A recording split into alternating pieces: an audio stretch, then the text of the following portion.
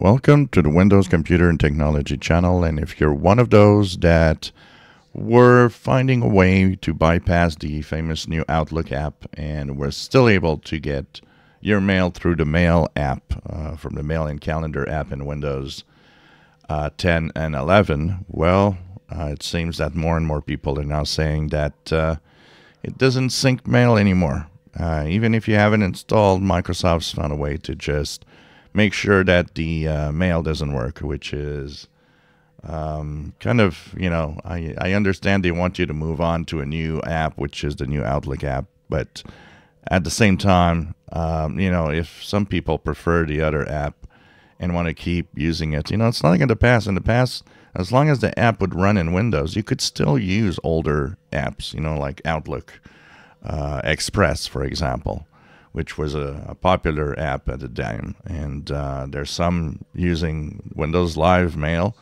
even though some of the features don't work, the email still works.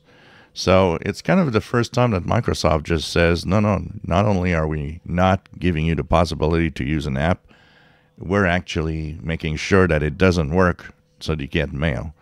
That's, personally, I find it kind of a little dumb.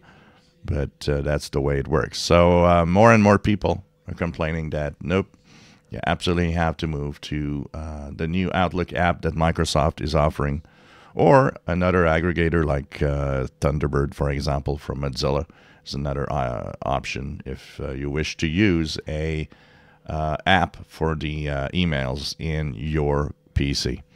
If you enjoy my videos, please subscribe, give us thumbs up. Thank you for watching.